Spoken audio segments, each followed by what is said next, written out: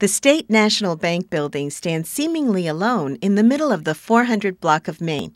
But that has not always been the case. From the earliest days of the city, those lots have been a center of activity.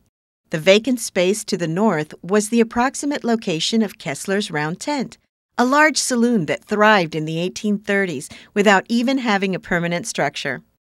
By the time the $500,000 State National Bank rose in 1923, Houston had grown up considerably.